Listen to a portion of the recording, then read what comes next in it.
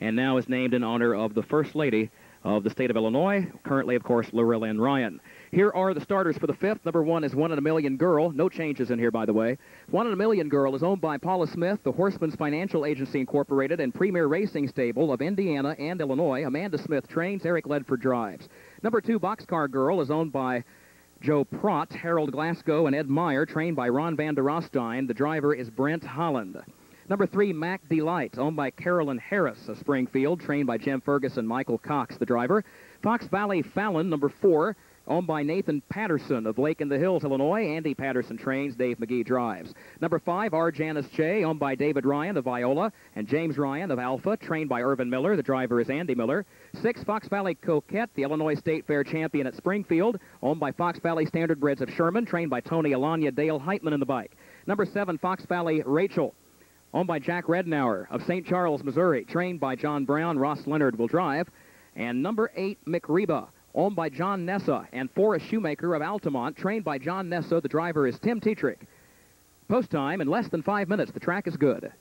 Currently on the infield tote board, shown at 7-2 in the wagering. Favorite status right now for 1 in a Million Girl, number 1 at 4-5. Scratched from the State Fair eliminations and came back and paced in 153-4 in an Isoba undercard event later in the week at the Illinois State Fair. She tackles the State Fair champ today. Here they come.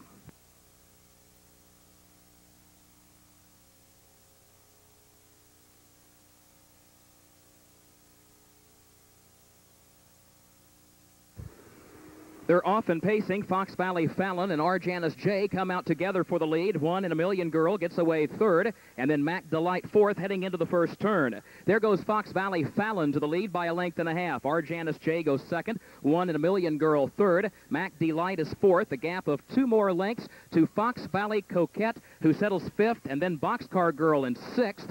Fox Valley Rachel 7th, McReba is 8th as they all go single file to the quarter-mile mark, and Fox Valley Fallon is on top by a length and a half, 30 seconds flat for the opening panel.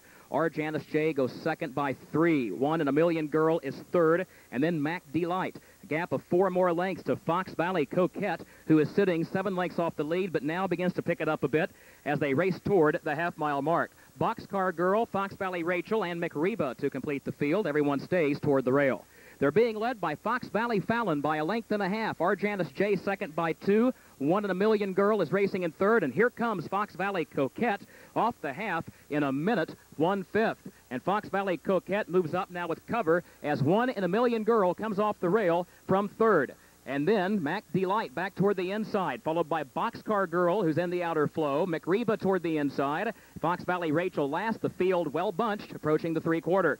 Fox Valley Fallon challenged by 1 in a Million Girl. Less than a length between them. R. Janice J. is third toward the inside. And then Fox Valley Coquette is looming in fourth, but may have to come 3 wide off the three-quarters in 1:30 and 2/5. Fox Valley Fallon leads 1 in a Million Girl. Fox Valley Coquette toward the center of the track. R. Janice J. back toward the inside, and then Boxcar Girl. 1 in a Million Girl at the 8th pole now gets a short lead. Fox Valley Coquette. McReba goes very wide, along with Boxcar Girl. Then R. Janice J. looking for room. Coming to the line, 1 in a Million Girl. Mac Delight coming late.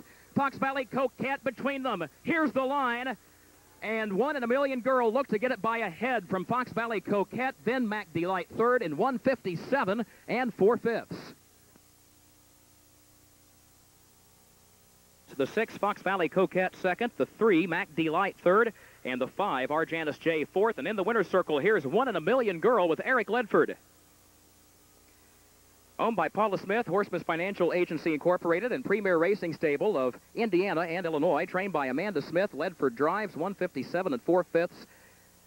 As this coal muffler filly, bred by Runyon Smith and others in partnership, is now the official winner. A 1/6 exacta pays $7.20.